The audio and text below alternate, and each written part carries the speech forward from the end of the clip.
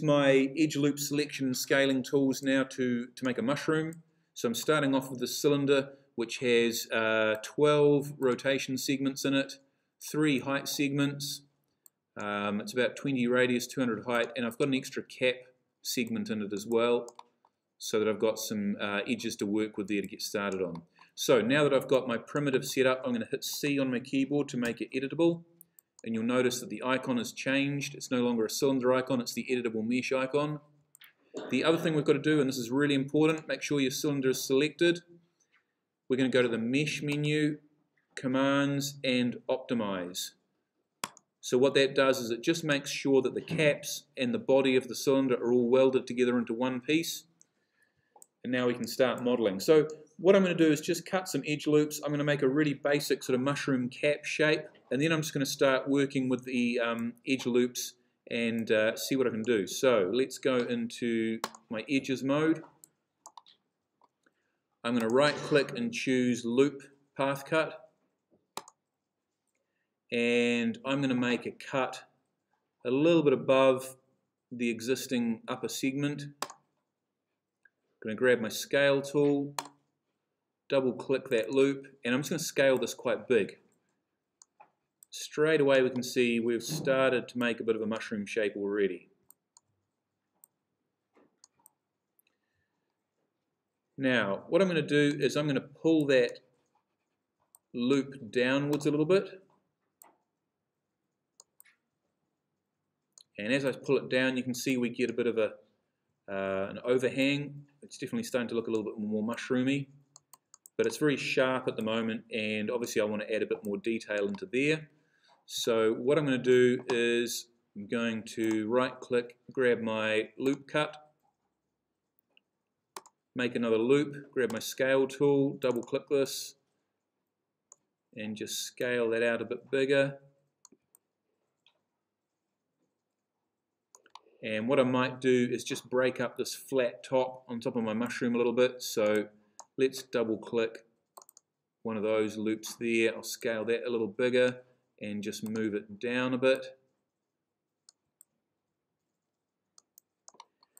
And because I'm dealing, I'm creating a pretty organic kind of shape here, I want to see this smoothed out. So let's create a subdivision surface. So under Create, we can go to Generators, grab a subdivision surface, and drag and drop our cylinder into the subdivision. So this is looking pretty mushroomy already, which is pretty good. So the great thing about this is we can see this smooth, organic looking mushroom shape while we're dealing and modeling with this low poly cylinder. So now what I'm just going to start to do is just again scale and position these edge loops around. And it's up to you how you want to make your mushroom, whether it's sort of a pointy one or it's a sort of a broad, flat one. And if you do want quite a flat mushroom, we're going to have to take care of this point right at the top in the middle. Now that's an actual point there. So if we go to points mode, we can grab that point that's right in the middle at the top of our the cap of our cylinder, and we can shift that down if we need to. I actually quite like my slightly pointy mushroom, so I'm just going to undo a couple of steps and have this quite sort of pointy looking mushroom. Now there's lots of different types of mushrooms. You can have a wide base on it or a thin base. I might make mine or thin stalk. Is it a stalk? Do you call a mushroom's base a stalk? I don't know. Anyway, I'm going to make this a bit narrower. The other thing I can do here is I can have quite a bit of variety in the width of these different edge loops, so I can really get some quite organic shapes going on. And what I want to do is make sure there's plenty of sort of overhang in my mushroom, so I'm going to grab this loop that's inside it and just push that up a lot further.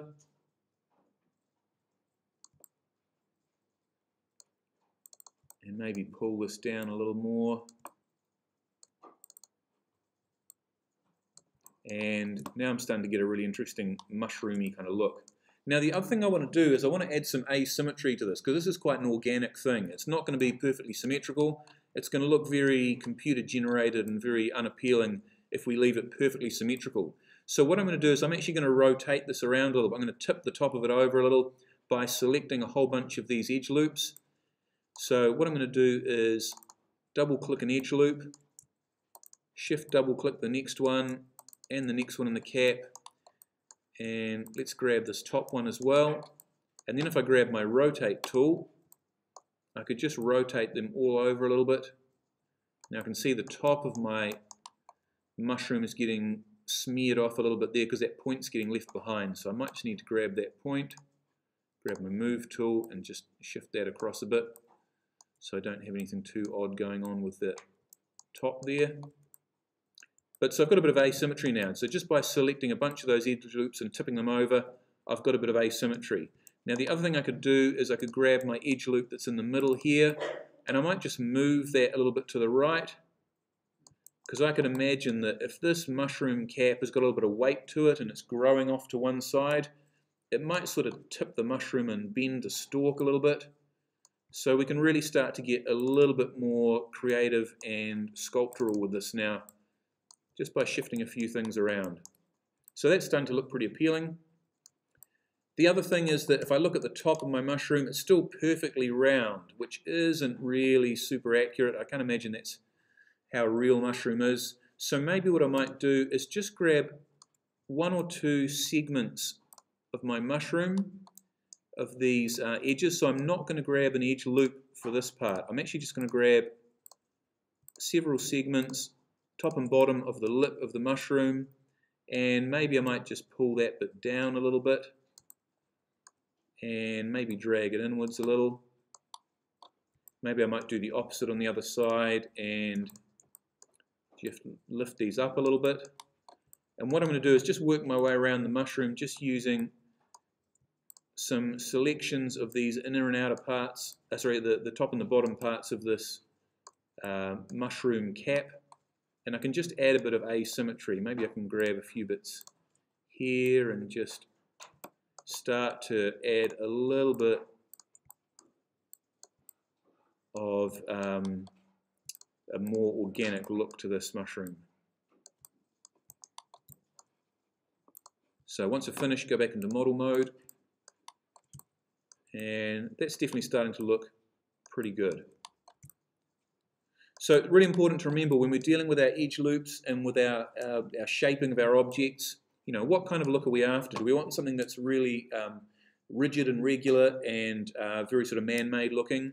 And if not, if we want to make something that's a little bit more organic, we can use edge loops, but we can also use them a little creatively. We can use parts of edge loops, or we could scale them unevenly. For example, I could grab a couple of edge loops here, and maybe I just scale them on one axis to really sort of squish this up. That's a little too far. Maybe just use a little bit of scaling, just so I've got something that's not completely regular. So that's really starting to look pretty good.